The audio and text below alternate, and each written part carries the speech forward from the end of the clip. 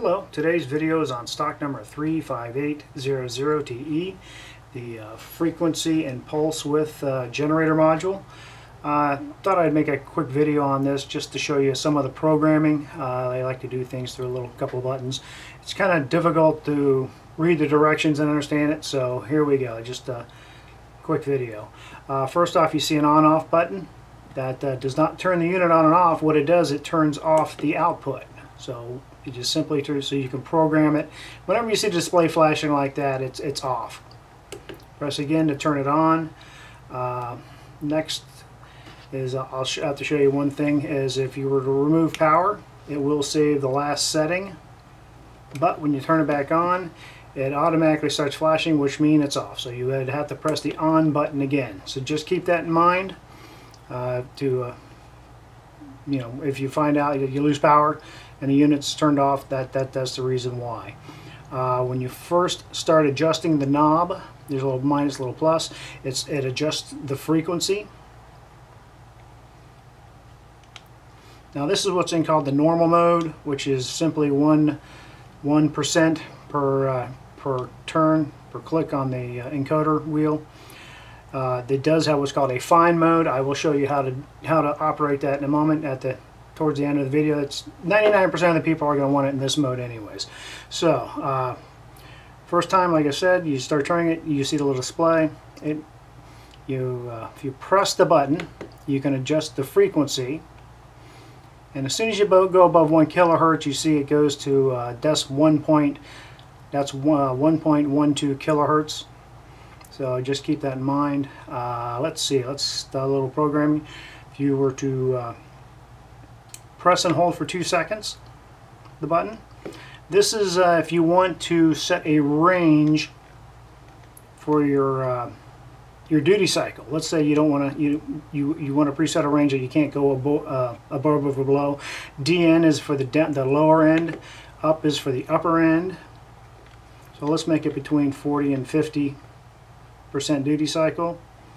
Then press a couple of seconds and you're back. Whenever you see output, that is your output and you're going.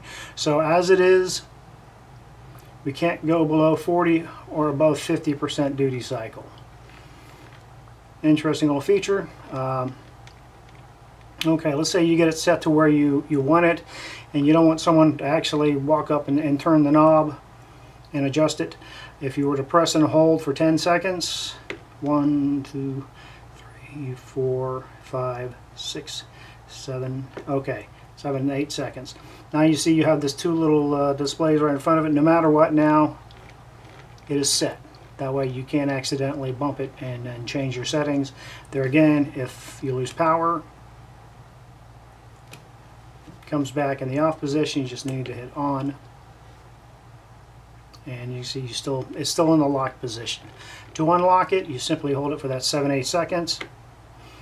1, 2, 3, 4, 5, 6, 7. Okay, now you're back into the regular operating mode where you can change it. There again, press to change the frequency. Alright, that is most of the programming. Now let's get into the difference between normal mode and what they call the accurate mode. Normal mode is good from 1 Hertz to 150 kilohertz.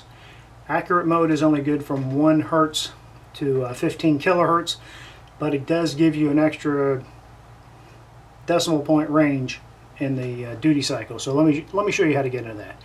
Okay, this time you press and hold for about 10 seconds, 10 to 12 seconds. And now you're in the hold mode, and we go past that.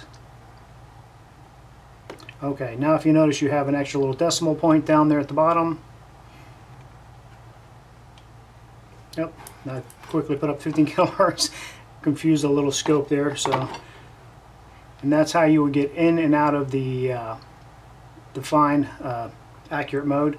To switch back to normal mode, you would just simply press and hold.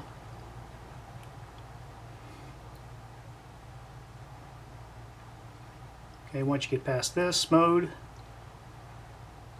okay, now we're back into, as you see, the regular normal mode.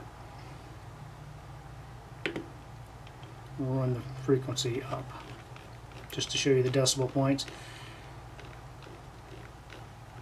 Once you get to the next 12 kilohertz,